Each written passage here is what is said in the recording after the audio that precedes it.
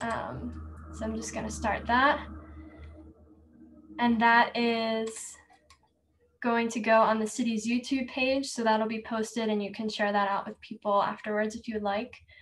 And if you have any questions, you can put them in the chat and we'll address them during the Q&A session. And I think that's it for the housewarming. So I'll just jump in. So this webinar is part of the Adapt Your Home outreach campaign through Ashland Climate and Energy. So each month is focused on a different topic, and this month is Rethink, which is, so it's about rethinking your waste habits and things like that. So last week we actually had an event about water consumption, and that's on the YouTube page. And then next month, as you can see, we have 2 more events, and there's an event in June as well. So you can sign up for those the same way that you signed up for this one. So through the city calendar or on our new website. And all of this is also in support of Ashland's Climate and Energy Action Plan, which you can find more about on our website as well. And the Adapt Your Home, the whole Adapt Your Home concept is based on the fact that most of Ashland's greenhouse gas emissions come from the residential sector. So we need to take action at home to help lower those emissions. So with that, I'm going to turn it over to Becs from SOU to get us started. Thanks, Bridget. Hi, everyone. I'm Becs Walker, and I'm the Sustainability and Recycling Manager here at Southern Oregon University. I moved to Ashland in 2019, at the end of 2019, and started in my position here as Sustainability and Recycling Manager. Before this, I was in Scotland for 17 years working for the Scottish EPA, mainly on climate change policy and waste and resource management, and implementing EU, UK, and Scotland regulations in terms of managing waste and resources and also greenhouse gas emissions. So for me, waste and materials, resources, they link to everything we do. It's our relationship with the planet, what we're taking from the planet, the services that the planet provides in terms of how we use these materials, in terms of the clean air, the clean water, and our connection to nature, the food we grow to sustain us. And then, of course, in terms of how we manage these materials, our relationship with these materials, we then can have adverse environmental impacts, and then, of course, as well as climate change. So for me, we do need to rethink our systems, which is why that rethink word is so important here in terms of rethinking waste. We need to think, right, what is our connection along that whole life cycle with materials? We need to rethink about what we're taking, what we're using, what we're making, how we're disposing of it, and how we're keeping it circulating in the economy. Thinking about the true value of those materials and the consumption relationship we have with it. Thanks, Bridget. I was about to say next slide. So our consumption patterns are really important here. Our relationship with the materials and resources are important. And of course, that in turn is our relationship with the planet. And then of the way we use them, the way we treat them, the way we manage them in our waste systems, that's very important in terms of the impact that these products have. So there's many concepts and principles that we have around this. We have material management, life cycle analysis, circular economy, zero waste. The 3 R's are quite, they've been used a lot longer: reduce, reuse, recycle. All of these, they can be used interchangeably. They all mean something a little bit different. But for me, what they mean is finding a better way of doing things, thinking about the material we're using, why we're using it, and then what impact it would have at the end of its life, and if it really needs an end of life, and if we can actually keep it circulating. At the moment, we very much are tied to a linear economy, the take, make, use, dispose, a straight line economy, whereas a circular economy, looking at how we use materials, how we can extend their life, how we can keep them circulating in the economy is far more important here, because then we're getting the true value. We're thinking about the impact it will have on society. We're thinking about the impact it has on the environment, as well as the economic value of that material. And we've set up a lot of systems that they just don't make sense for the community, they don't make sense for the environment, and they don't make sense for the economy on the whole, even though some of them have very much been driven by economic value. But when you really look at the impact it's having on the environment and the impact on our communities, they don't make sense. For some examples, take polychlorinated biphenyls. So this is a really useful material. It's an oily substance that we've used. We commercialized it. We're now dealing with a legacy of cleanup. It's heavily regulated. It's having an adverse effect on the environment, but we just saw its use in terms of growing and booming industry. We never actually thought how we should use it. Another one is plastics, much more in the news today. So we have this relationship with plastics where it's convenient. It's let's not demonize plastic, because at the same time, it's an amazing material. It's sanitized, it's easy to clean, it's useful for so many products. It's in our day-to-day life and everything. But we also have systems that aren't managing it properly. We're probably overusing it, or definitely overusing it. Some plastic we use once and then throw away and don't even think about the impact that that has. And now we have a system that is on us, where we're going to end up with more plastic in the ocean by weight than fish in 2050. And this is a system we've created, and we have to start sometimes thinking and challenging ourselves, undoing this. Like, how come we have done this? So we go back to the basics. So I was using terms like circular economy, zero waste, material management, life cycle analysis. But if you look at the different parts of this in terms of what we're using, how we're using it, why we're using it, and what can happen to it, what can we do as individuals? Because sometimes we feel powerless, sometimes it's huge, and we're like, well, what can we do? So the most desirable is to reduce our consumption. But I don't want to communicate the environmental agenda as something of a compromise, because it often is, in terms of less is better, but actually it's just doing things differently, so it is better. We don't need to use everything that we do. So reduce is about thinking a little bit differently about, when we take something and use it, do we really need to use it?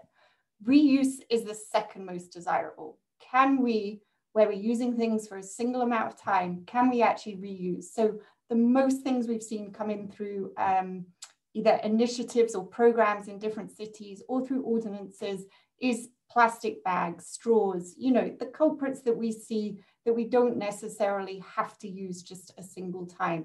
And so to carry, you know, that reusable coffee cup, reusable takeout, reusable water bottle, these are really simple things that we can do that don't necessarily compromise our convenience here either. And they make economic sense for the value that we keep those materials in the economy, environmental sense, and then equity and community sense in terms of the impact that these materials have on our communities.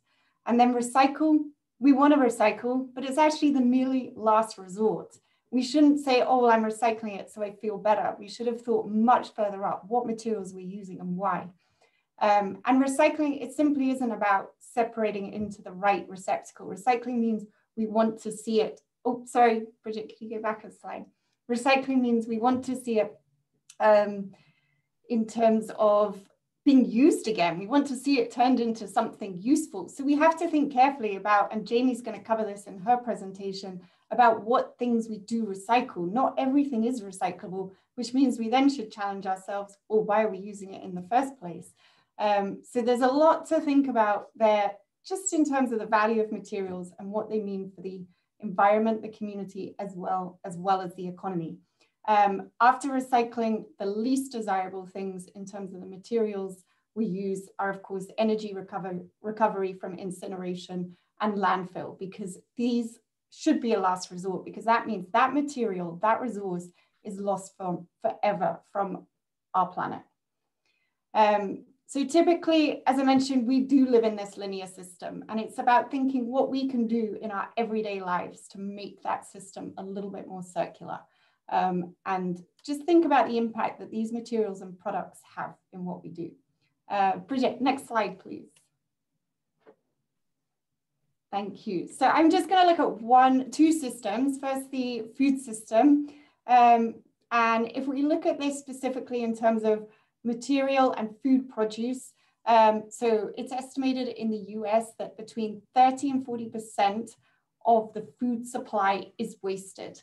Now, this is during the whole food chain. So this is from the growing, the storing, the transportation, the processing, once it comes into the grocery stores or the markets, our purchasing of it, and then of course from our own home. Within that 30 to 40%, it's quite a sizable chunk that is wasted from our homes. They're estimating it's around about 35 to 40% of the food that is wasted. So a lot is wasted earlier on in terms of the growing, the storing, the processing, but a significant chunk is our homes, and that's our buying and our cooking habits and us thinking about what we're doing. I often think food comes with a double whammy compared to other materials, because if food is wasted, it's never actually been used.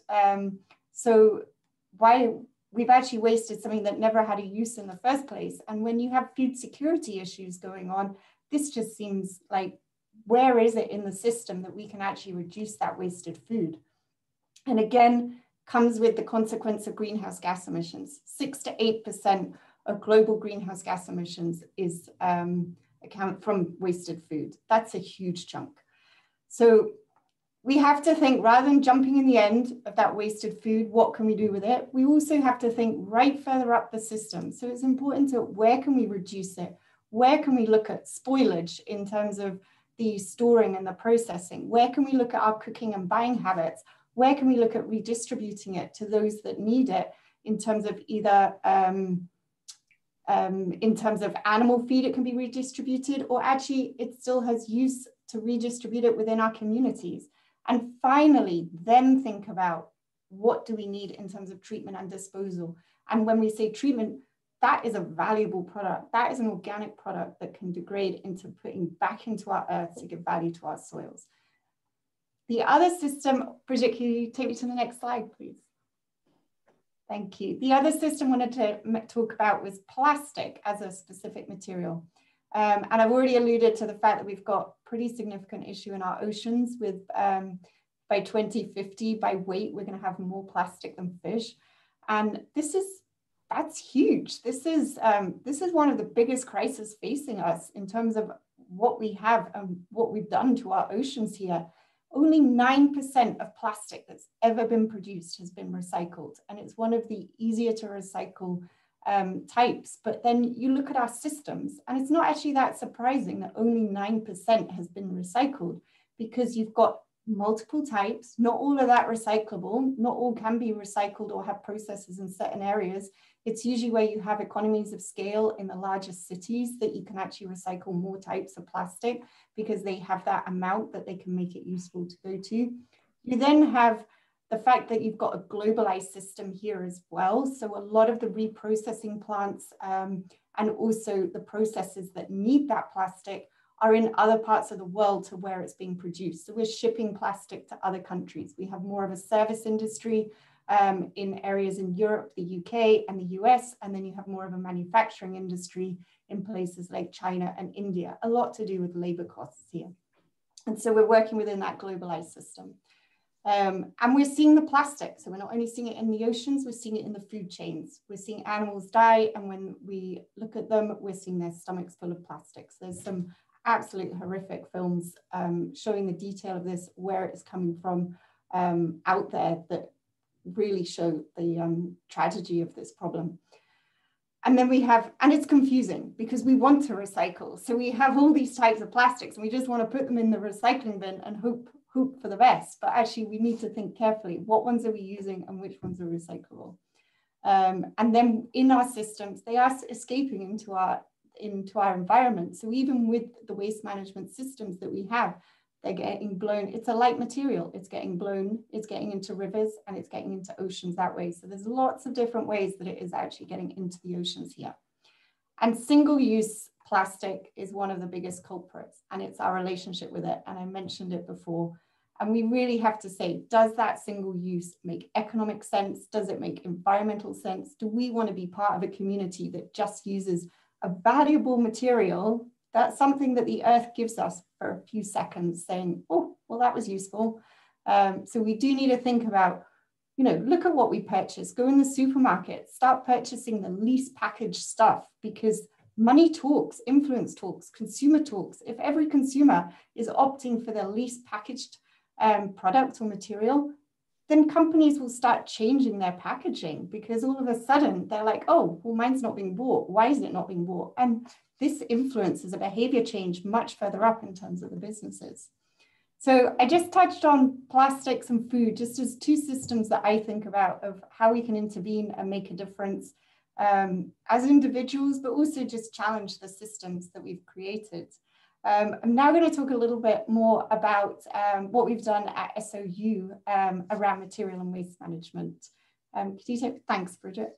So we have a program of work across the whole life cycle. We look at our sustainable purchasing, and we have just recently reviewed our sustainable purchasing policy, which is really about thinking about what we're bringing onto campus. Can it be reused? Can it be, do we need it in the first place? Can it be recycled locally? And then also the impact that purchase might have. Like, is it in terms of equity? Is it helping local businesses? Is it driving innovation? Is it something that is going to have a positive impact on the environment and reduce greenhouse gas emissions? And we've brought a couple of things in. So in terms of a checklist for all purchases over $25,000, we want to see them being used for purchases for campus, and for under $25,000 to use that checklist as a guide. And then also to have specific, a requirement for any services that we contract. We will now assess the criteria that come in on the company's sustainability and environmental policy as well. Again, this is the influence in terms of our purchasing, money talks. And so if we're asking companies that are providing a service for us, you know, what's your thoughts about the environment? What's your sustainability policy? All of a sudden, behavior starts changing across the board. And we're reducing single use on campus. We're looking at our food and dining, and then promotion of reuse as well. And we have a number of reuse initiatives. We also recycle quite a lot on campus with smaller, more bespoke things, from marker pens through to electrical goods. And then we have, we're very lucky to have a recycling center on campus where we have commingled and cardboard sorted and glass sorted as well. And we're just in the process of expanding this recycling center as a project that students are involved in, which is really exciting because they've been able to look at the design. How can we be more efficient in what we're segregating on campus? And so that's a useful project in terms of a learning environment for them, researching what works, how can we get better value from our materials on campus. And we've also done some work around our food system. So again, we went right for the top. We, instead of just looking at the end treatment, we've looked at how we can reduce the food waste first. So we looked at our plate sizes, we've looked at what food we're preparing, and we've also signed up to the Real Food Challenge. And we've also, lucky, as well as a recycling center on campus, we have a farm that produces food. So we're looking at closing the loop. So the food produced by the farm is what is used in our dining hall in terms of the meals that are provided. We did take pre-consumer food waste to a farm locally, so it was redistributed as animal feed for pigs. We are unable to do that because that farm's currently not taking. So if anyone knows of a farm that is interested in pre-consumer food waste, please contact me, because I would be really happy to hear from you. And then once we've done everything to reduce our food waste, we'll start. We had started looking pre-pandemic, and we will continue to look at what we can do with the amount we have left in terms of post-consumer food waste, and to explore this. So that's a few of the things that we're doing on campus. I'm always open to other ideas, to working with the community on materials and waste management on campus. But the main thing for us is we recognize we're a community here at SOU that has an impact in what we're doing. And we can pilot things, we can showcase things, we can test things to see if they work, and work with students on different projects here. And so I'm taking questions at the end of all presentations, and happy to answer any questions, but I will for now hand you over to Jamie from Recology. Thank you.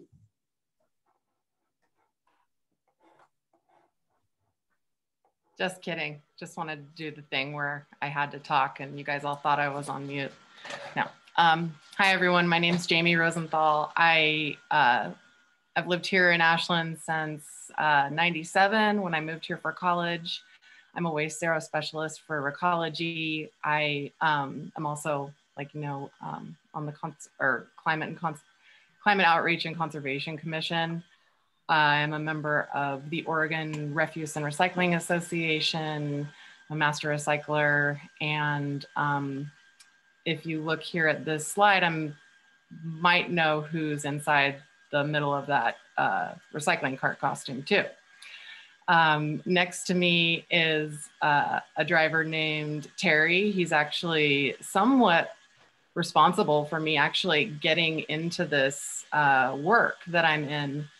I was what we call a wishful recycler. We'll go into that a little more later, but back when Ashland first got recycling roll carts, I was putting salad containers in my recycling because they had the recycle symbol on them and they must be recyclable. And I was a very enthusiastic wishful recycler. So one day, Terry, friendly Terry, big smile on his face, lets me know you can't put those in the cart. And after he left, I thought, oh, he's just a garbage man. He doesn't know what he's talking about, whatever, it has the recycle symbol on it. And,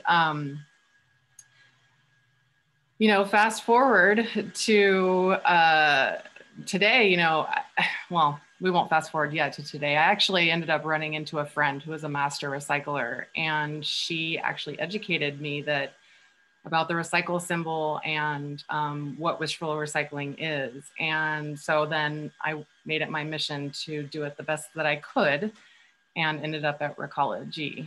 So next slide, please.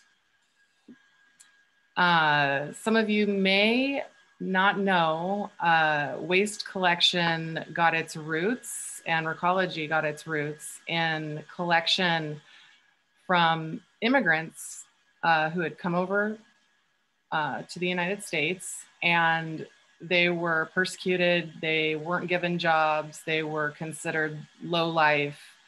And the way that they survived was by going around and finding things that people had discarded, and they would find things of value like metal, and they would resell those items to make a living for themselves. That eventually those people organized, and to keep disease down, to keep our streets clean, they eventually became the Sunset Scavengers and became what we know today as Recology. So we have some really humble roots in that area. And if you see down in the lower left there, that's exactly how they used to collect the garbage, horse-drawn carriages with, big, huge sacks on their backs. And it was a much needed service at the time. Next slide, please. One other thing I wanted to mention about Recology is we are 100% employee owned, which is to most of us. And, when you have people who are actually owners of the company, it's personal if someone's upset with the service. So we're all very invested in making sure that we're providing the best service possible, because if you own your own business, you obviously want your customers to be happy. So we operate the Ashland Recycling Center on Water Street, and we operate the Valley View Transfer Station on Valley View Road, which will be the site this weekend actually of an event called the Green Debris Drop-Off Day. That's an opportunity for residents of Ashland to bring green debris for free, with the purpose being that we have less debris around our houses to burn in case of fire. So that event is running from 8:30 to 3:30 this Saturday. I encourage you all to participate, or if you can't participate, maybe you can let a couple people know about it and they can. Next slide, please. So I want people to think about, you know, who do you want to be? Do you want to be a conscious recycler or a wishful recycler?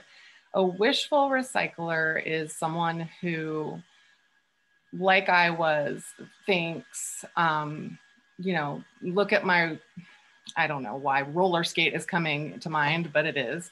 And, you know, you think, oh, this is kind of an exaggeration, but oh, someone else in the world can use this. I'm gonna put this in my recycle cart, because down the line, the fairies of recycling will make sure that it gets to the proper person. A conscious recycler is someone who, before they put something in, they're well versed with the list. And Bridget, can you go to the next slide, please? So here we have a list of what goes into the recycling cart. I often, you know, people will look at this list and they'll say to me, well, what about this item? Well, what about this item? And what I try to remind people is that if you look at the list and you know, I say, do you see that particular item on the list? They'll say, well, no, I don't. Then the answer is it doesn't go in. So this list, I'll just go over some of the details of it. We've got mixed paper and cardboard, metal, aluminum, and tin. And I would say the questions we get most about are about plastics. And what we know about plastics is that plastics with the numbers 1, 2, and 5 in that little recycle symbol, those are the types of plastics that are wanted out in the world to make new products. Generally speaking, the rest of the numbers are, I'm going to use this pretty loosely, junk plastic. It's very low value. Manufacturers generally don't want it because it's not going to be enough for the purpose. It's not going to have the quality that numbers 1, 2, and 5 have. Now, I often get questions about, well, why can't we just all go by the numbers? And here's a small example of why. You can see there's a tub of butter there in the picture under the what goes in a recycling cart picture. And now the tub itself would potentially be a 5, let's say. And the lid could be a totally, it often is a different number, not a 1, 2, or 5. And if it was indeed a 1, 2, or 5, the nature of the item itself, meaning it's flat. If I have a lid thrown into the recycling along with a bunch of sheets of, you know, paper, that lid, or cardboard, that lid is potentially going to get trapped in between the fibers of the cardboard or paper. When the paper goes off to the paper section, using that loosely as well, we have a potential for that plastic to contaminate the paper stream. So we don't want to go by the numbers because the equipment at facilities is designed to operate the way that it operates, and items like lids will cause problems. And another example would be items that are too small. If it's smaller, much smaller than your fist, it's probably going to somehow either be so light that it blows off of the line, or it will fall through the cracks of the sorting equipment somehow. Next slide, please. Actually, can you go back to that one? I'm sorry, Bridget. One thing I wanted to let you know, it says in the plastic section, bottles, jugs, and tubs. We define a bottle as anything, a material that has a neck smaller than the base. So that could be a lotion bottle, a shampoo bottle, a detergent bottle. Gosh, there's others too. But, you know, just when you see bottles, just think of neck smaller than the base and it can go in there. Next slide. Where does it go? So no, your plastic is not going directly into the ocean, into a sea turtle's mouth. It is going somewhere reputable and responsible. We get a lot of questions about that, obviously, because there are companies out in the world collecting these materials and doing unethical things with them. In the lower left-hand picture, well, first of all, our material goes to a Recology facility in Northern California. It's in Samoa.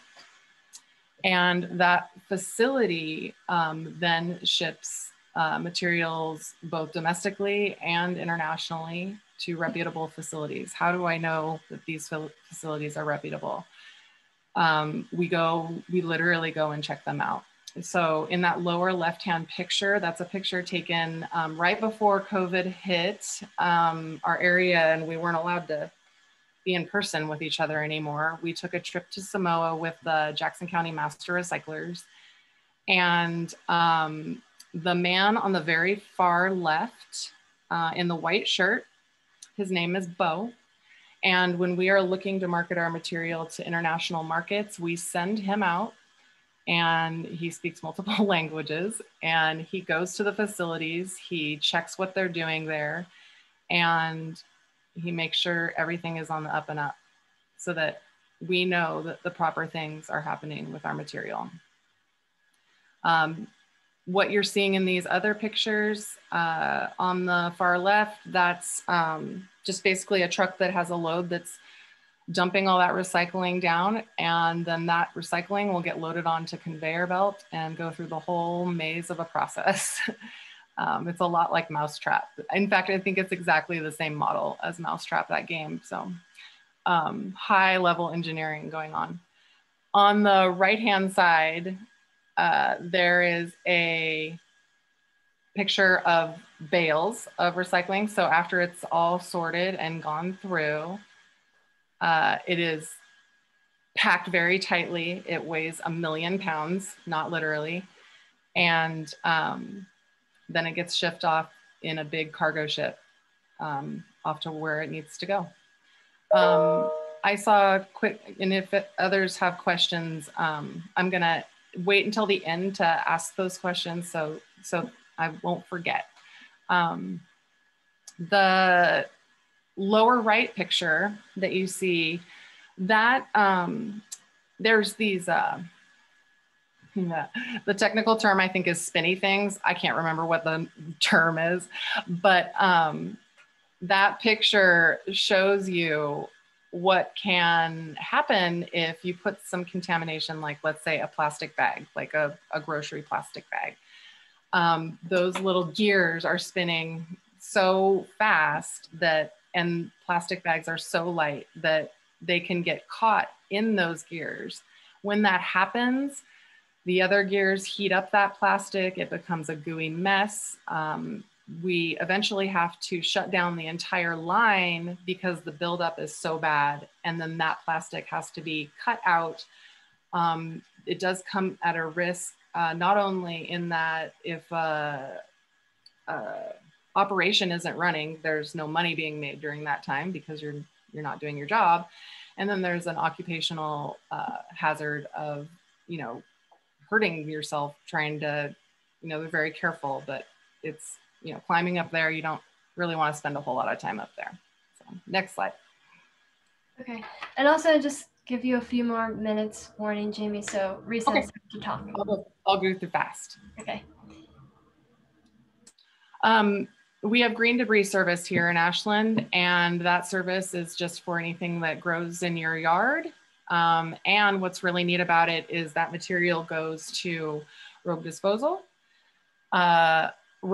Otherwise, well, it's a subsidiary of rogue disposal called rogue compost, and gets turned into compost that we can use locally. A lot of people love buying it because it's literally you know, this compost from our area. Next slide.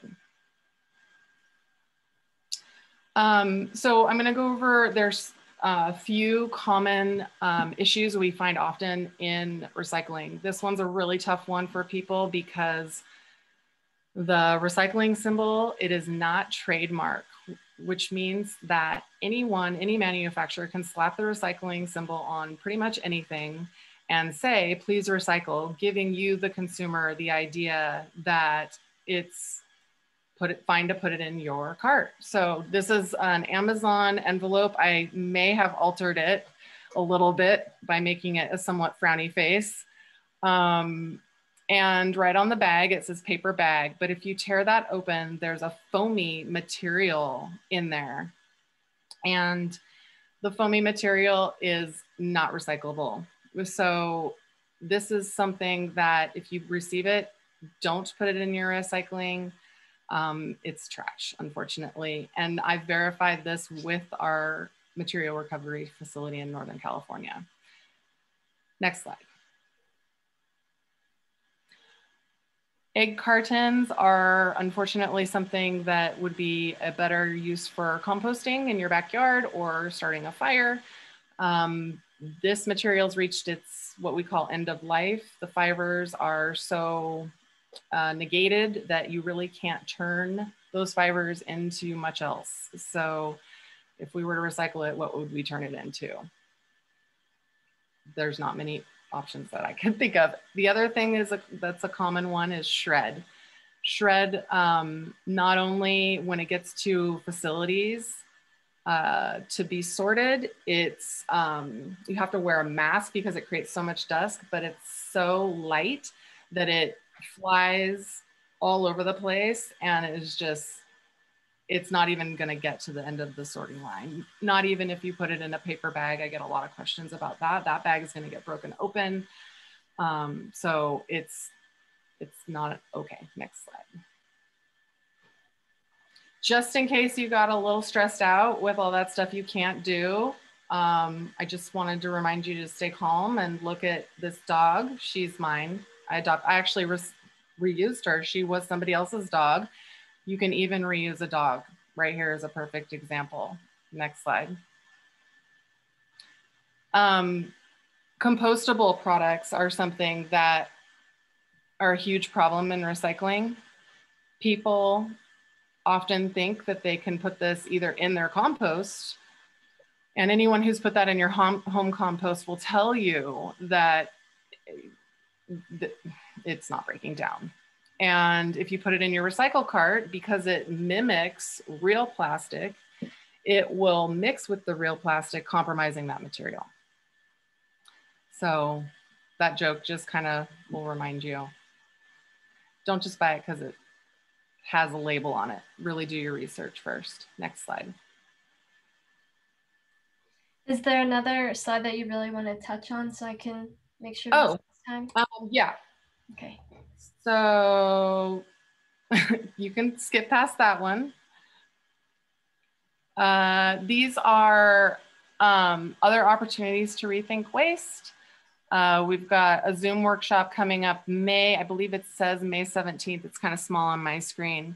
May 18th. May 18th. I'm going to do a Zoom workshop. We have a program where if you're a business owner and want to see if you can be certified, Waste Zero certified, contact us and we'll come out and do an evaluation for you. Next slide.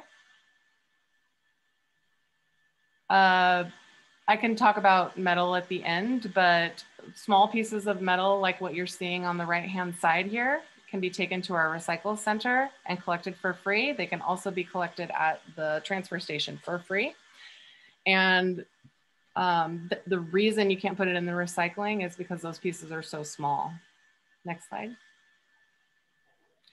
These are just some ways you can reuse. These are my personal examples. I make my own soap and reuse the container, slap the picture on there. I made a vase out of I don't know, a jar that I had, and a hanger. This was a gift from someone. I didn't really want it, so I turned it into a place to hang my earrings. These are all ways that we can rethink waste. Okay, cool. I'm going to pass it over to Risa. Sounds great. Thanks. Okay. Risa, go ahead. So yeah, so I should probably try to do this in 5 minutes so that we have 10 minutes for answering questions. Bridget? Okay. Anyway, okay. So really quickly, I am going to share with y'all 2 initiatives that happened in Ashland as pilots that I think nicely reflect the idea of rethinking waste, avoiding waste, trying to come up with simple solutions to the challenge of diverting resources in the first place. So the can and bottle initiative, it came through the commission in about 2008. And the way that we came up with the idea was really over the course of time, looking at what other cities have done and then coming up with something that made sense for our community, because what works here or somewhere else is not necessarily replicable. So this was just an idea to be incredibly convenient for people when they're those people that are consuming containers that it was a nickel deposit, now it's a dime deposit, so the value is higher. It goes in the container, and then the people that can utilize those deposits can take them. So they're doing a community service for us. And that said, currently, you know, we don't have an easy way to redeem our bottles and cans, but I hope you'll hang on to them and not trash them and not put them in your recycling, because your dime is lost and there's plenty of people that could really benefit from that dime. So moving on to the next slide. Thank you. Is another example of an initiative that began as a pilot that was about 10 years in the making, you know, researching how other communities came up with programs to eliminate the use for single-use containers. And so we launched the pilot of Road to Go last year, January 2020. And we started with 5 Ashland eateries through a grant that we got from the Department of Environmental Quality. And we worked out enough of the kinks to be able to then expand the program. Now we're at 9+ participants. There are 2 in Medford and 1 in Phoenix and 7 in Ashland. And I just, if you're unfamiliar with it, and you may say to yourself, what? Are you kidding me? All this talk about plastic and how horrible it is, which I couldn't agree more. It actually, in our research and in our extensive work with the local restaurants, this is the best choice given what we have. And the reason it's the best choice is that it's hinged like similar to the evil plastic clamshells that are used once and then belong in the trash. But these are good hundreds, thousands of times. And what Becs was talking about, this is not a linear solution, it's a circular solution, because when this container is tired, broken, done, Road to Go will collect these containers, and we have an agreement with the people that make the containers, and they will take them back, shred it, and use it to make a new container. So, and then there's also little round plastic ones that are less popular, but the people that like them really like them. You can go to rogue2go.com and you can get more information about the program. If you're an Instagrammer, you can also go to @rogue2go. And this is Javier Cruz. He's one of our local participants with Rogue2Go. In the interest of time, because I could really talk about this and other things a lot longer, but it is important that you all get some of your questions answered. So miraculously, I'm gonna stop and thank you for your interest and participation with our efforts today.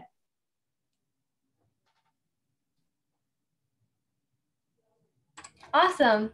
So thank you everyone for sharing. That was so great, good information.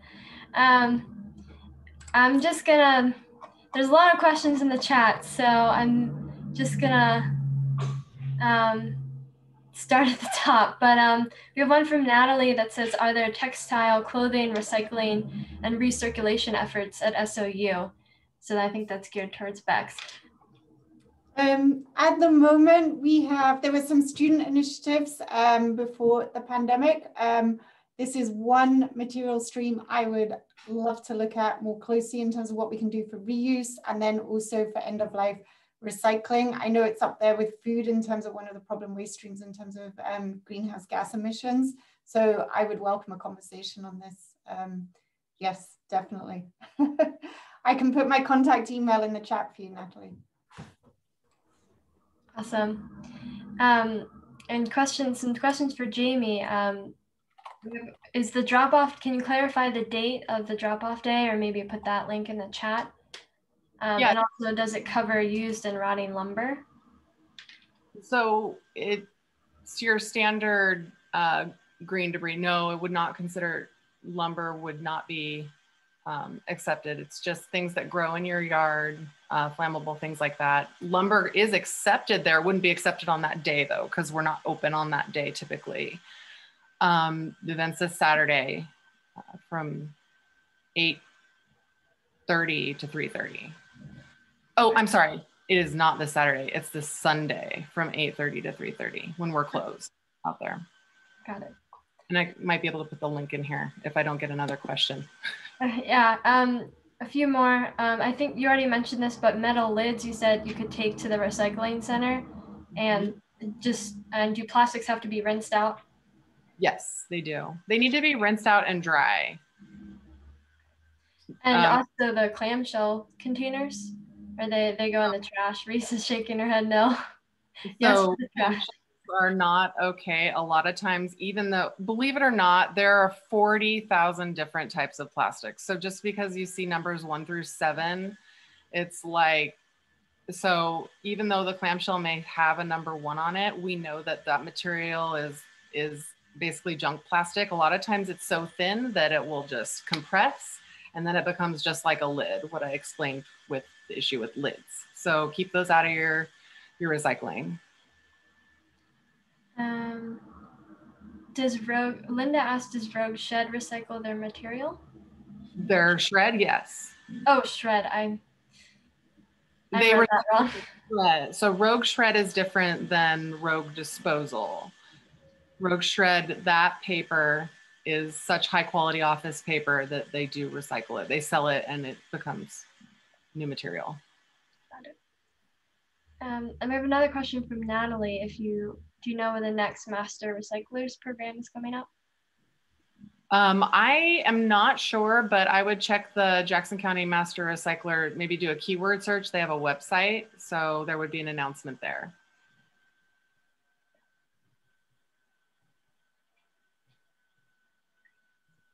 We also have a question from Barbara. Is the plastic used for the help and greenhouses reused? I'm not totally sure maybe if you could unmute yourself and if you feel comfortable asking that question.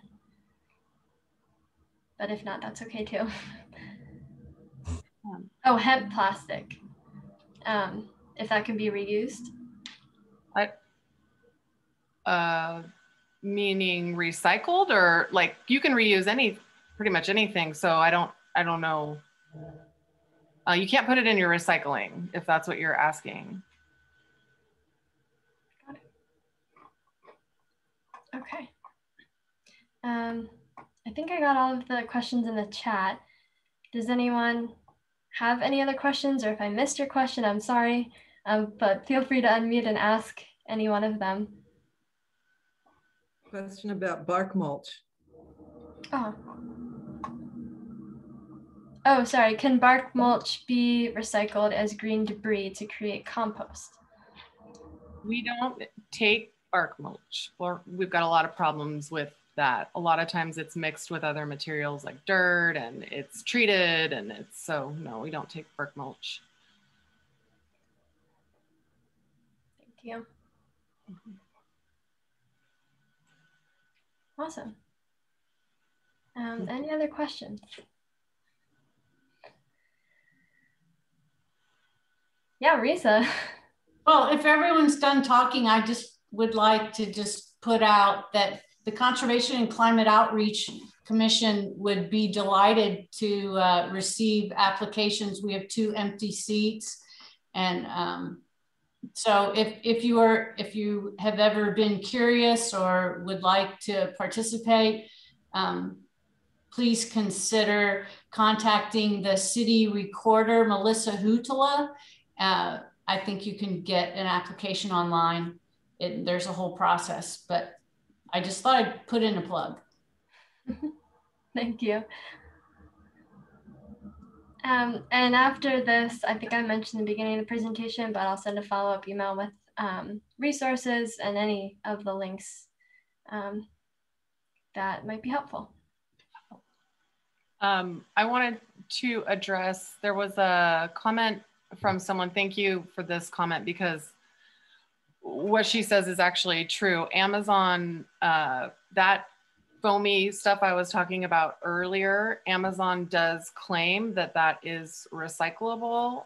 And that's specifically what I spoke to our material recovery facility operators about. And they are indicating, and this is a state-of-the-art facility, it's one of the best facilities in the country.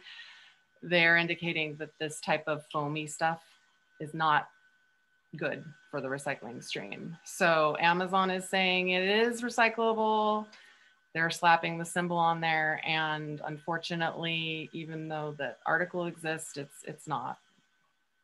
To add to what Jamie's saying, this comes down to an infrastructure question as well. And often the claims about recyclable, it might be recycled one place in the world, or possibly there's a technology to recycle it somewhere in the world. And right away, that claim that it's recyclable can be made. But we have to, again, look at the whole life cycle. What are we bringing into our community? What does our infrastructure look like in terms of the economies of scale that we have here in Southern Oregon? What is it going to look like in the long term? Where should we be investing in future infrastructure? So again, yeah, it goes back to what Jamie was saying, that claim around recyclable is, yeah, something we need to work with, and not like just focus on that word. We need to look at the whole system. We need to change our systems and not just think it's about recycling. It's actually about what materials we're using in the first place and why.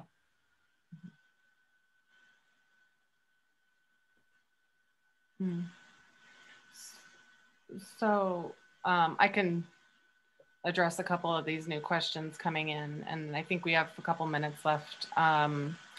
So first of all, yes, very frustrating about the Amazon thing. It could be also that the concentration is so great of the foamy stuff, you know, even though it may be similar to glue and cardboard, now this foam is like everywhere. So we don't want like tons and tons of glue on cardboard in the recycling stream. So that could be an issue of why it's a problem.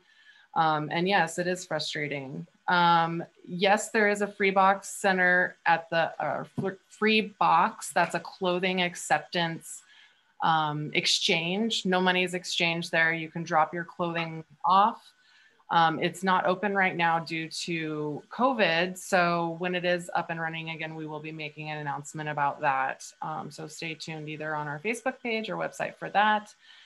The other thing, Is Recology looking into composting facilities? Yes, we are working with local government and we are working with other organizations to try to figure out what is the best situation for our somewhat rural area. We do offer pickup for composting as far as your green debris, and you can put what we call pre-consumer composting in your green debris cart.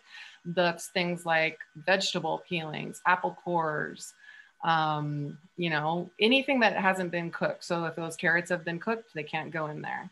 A lot of people don't know that. It's perfectly fine to put that in your green debris bin. And that only is like under $10 a month to have that service. So that may help people as well.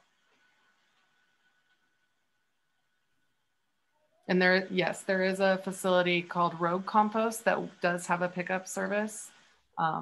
They exist as well.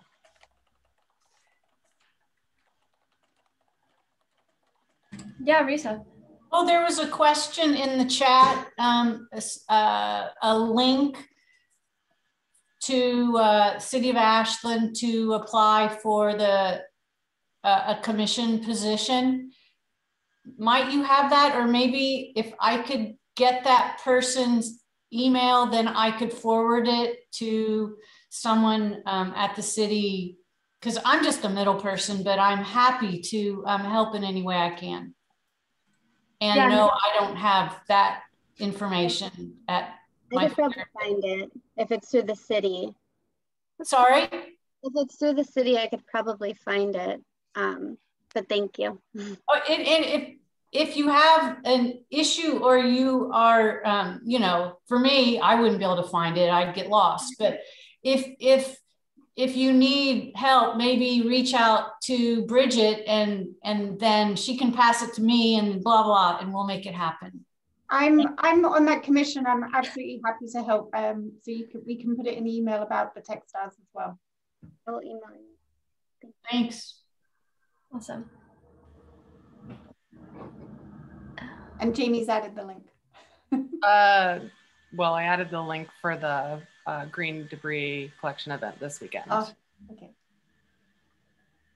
I haven't found that one yet.